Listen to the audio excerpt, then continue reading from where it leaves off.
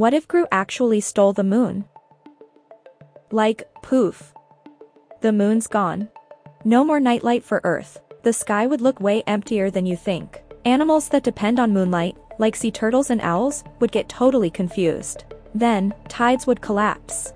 The moon's gravity controls the ocean tides, so without it, the seas would barely move.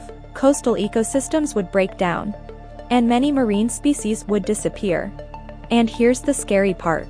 The Earth would start wobbling. The moon stabilizes Earth's tilt, so without it, our seasons would go wild, freezing winters, burning summers, total chaos.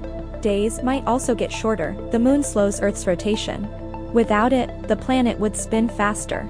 So say goodbye to your 24-hour day. Eventually, life would be so hard. So basically, if Gru really stole the moon, Earth wouldn't just miss it, it would fall apart. Funny idea, but cosmically disastrous.